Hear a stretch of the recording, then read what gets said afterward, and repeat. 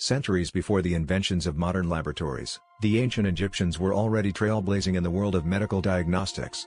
Around 1350 BCE, Egyptian women utilized a unique method to determine pregnancy. They would urinate on barley and wheat seeds, then observe which seeds sprouted.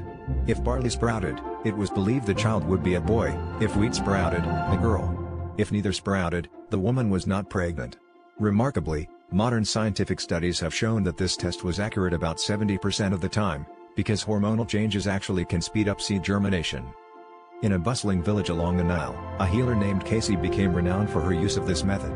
People would journey from nearby settlements to seek her wisdom, and she carefully monitored the seeds, recording the results in papyrus scrolls.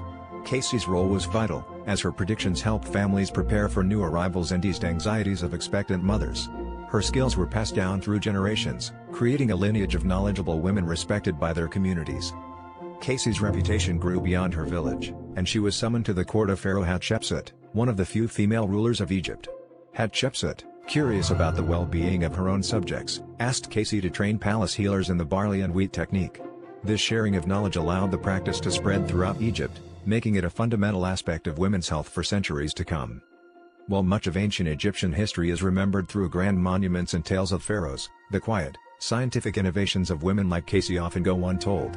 These early pregnancy tests symbolize the ingenuity and sophistication of African civilizations long before the advent of modern science, highlighting the pivotal roles black women played in the advancement of knowledge and community well-being.